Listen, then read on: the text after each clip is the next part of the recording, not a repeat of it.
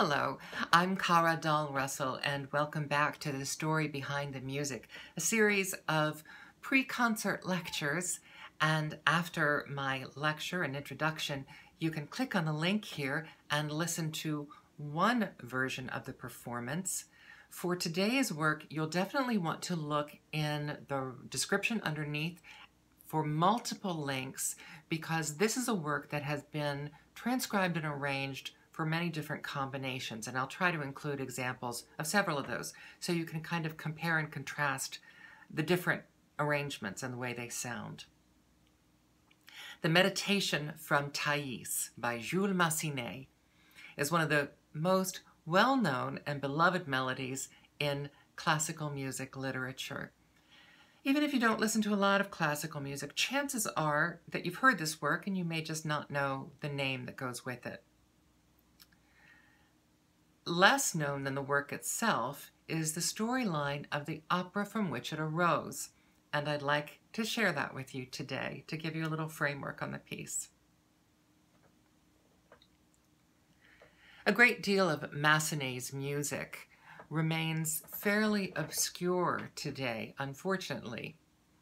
One of the pieces that I often perform at Christmas time is his art song, Noël des Fleurs, a really magical work. It truly gives me chills every time I finish performing it.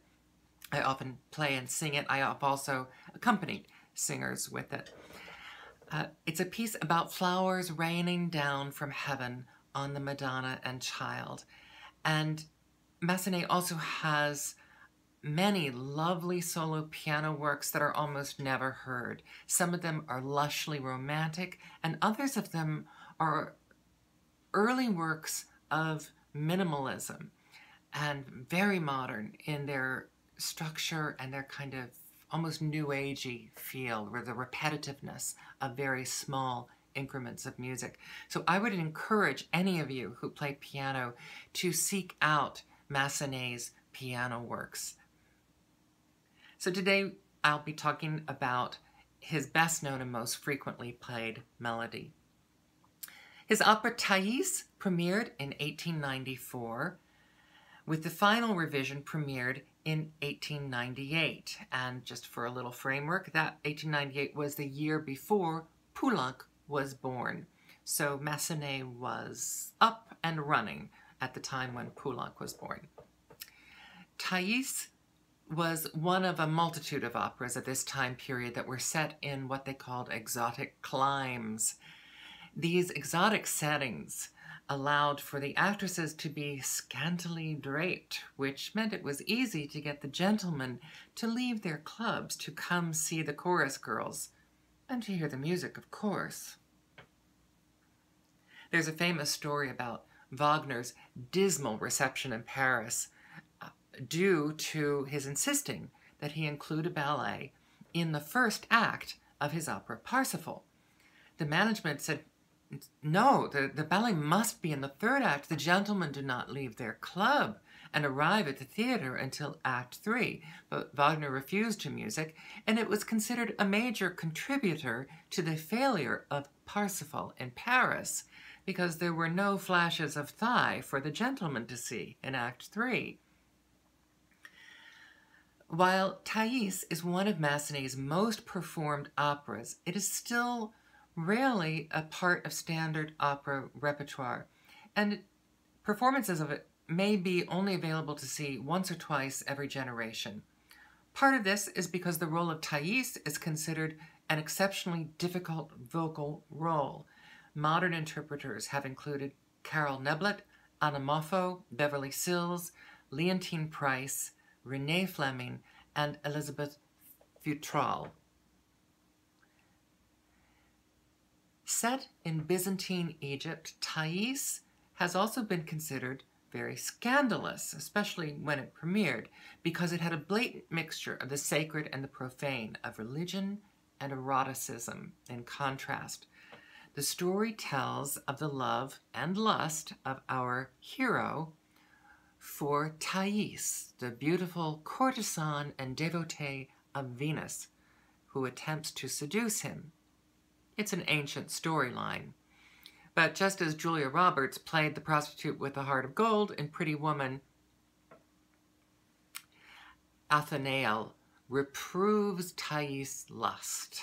The hero says, no, no.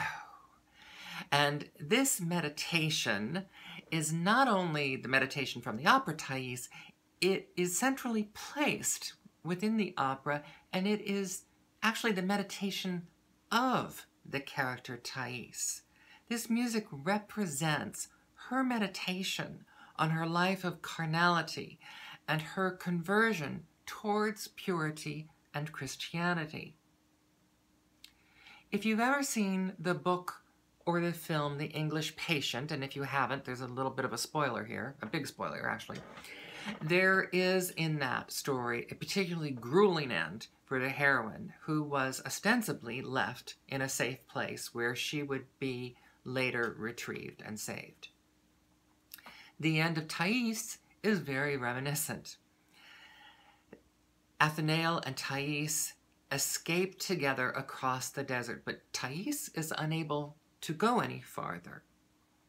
So Athenael leaves her in a convent to wait for him, and then he journeys on, but he becomes a monk himself and abandons her. Years later, or an hour later, as the case may be, he then has two dreams of her. An erotic dream that keeps the gentleman in the box seats happy, and then a second dream that she is dying.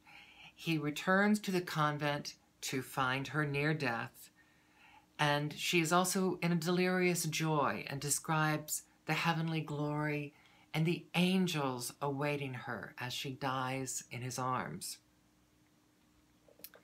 In the 1800s, death from illness was very much a part of life.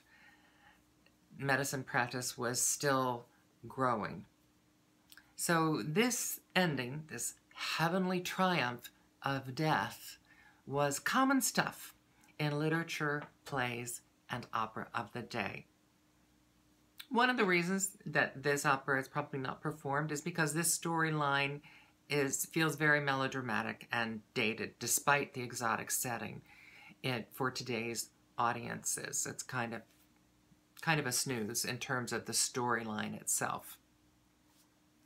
So we have this lovely meditation from the middle of the opera as Thais is having to confront herself and her past and the life that she wants it to be.